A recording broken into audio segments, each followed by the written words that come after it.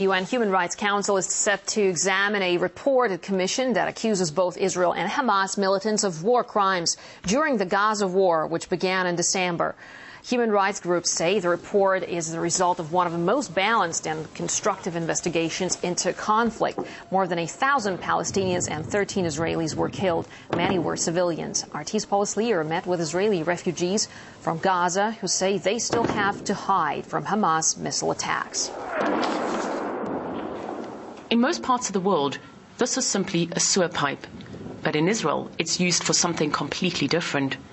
When an air raid goes off, Rachel Saperstein has 10 seconds to get from her house to the concrete slab, which becomes her shelter.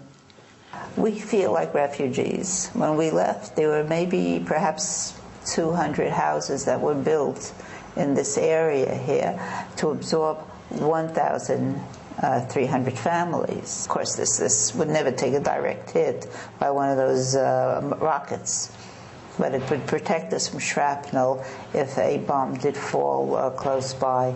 Rachel is one of 8,000 Israeli settlers evacuated from Gaza just over 4 years ago. A museum set up in the heart of Jerusalem captures their anguish. Then Prime Minister Ariel Sharon made the decision for Israel to move its citizens and army out of Gaza after 38 years of living there. But the move was controversial. While most Israelis supported it as a step towards peace, the Gaza settlers felt betrayed. 4 years on, and many of the refugees are still living in temporary shelters like these makeshift houses, which accommodate 500 families. They can't afford to leave. Most of them don't have money for new mortgages and can't find work. Every 100 meters is another pipe like this, with strong graffiti against the Israeli government. Accusations like "you threw us to the gutter," and warnings that "we told you so," with reference to this year's war in Gaza. When the refugees were brought into Israel proper, the missiles followed them. During the Gaza war in January, rockets rained down on their new shelters. Renan Gisson admits in some ways the government failed to rehabilitate them. He was Prime Minister Ariel Sharon's advisor at the time, and he says the sewer pipes, like everything else the Israeli government did then, were a practical solution to an urgent problem.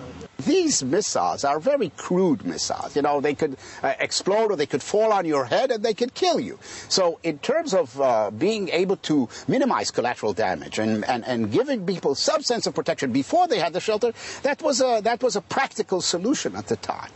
Peace activists believe the settlers are taking advantage of the situation, convinced of a conspiracy between them and the Sharon government. They had an implicit common interest, and the implicit common interest was to show how difficult and how painful and how unsuccessful it is to remove settlers, so that to create a barrier for removal of settlers from the West Bank. Shlomo Bashan can't bring himself to live in Nitzan or any of the other temporary shelters built for the Gaza refugees. He felt so depressed and lost after being evacuated that he even left the country for a while. Now he finds comfort in telling his story. That was very difficult for most of the people from Gush Katif. They didn't like the idea to make a museum of their story. But the people who decided to build this museum understood that the story of Gush Katif have to be remembered forever. But the refugees from Gaza will never forget. Wherever they look, the bomb shelters are there to remind them. Paul Sleer, RT, Nitzan.